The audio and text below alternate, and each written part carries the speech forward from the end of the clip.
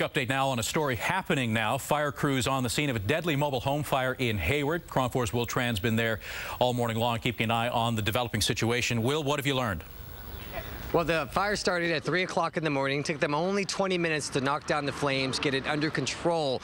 But once they went into the mobile home, and this is a mobile home park with a lot of them close together, but fortunately this fire stayed only at this particular building. Once they went inside the home, they searched it. They found one man inside about 10 feet from the front door. They don't know because if he died because of the fire or he died before it, and then they went inside, and like I said, they pretty much contained the fire there. You can see the investigators are still on the scene here, the fire department.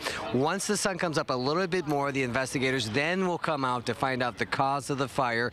It was fully engulfed in that 20 minutes to the point where they had to knock holes within the building itself to ventilate it, to get all of the smoke and the heat out for the fire department to go in there safely.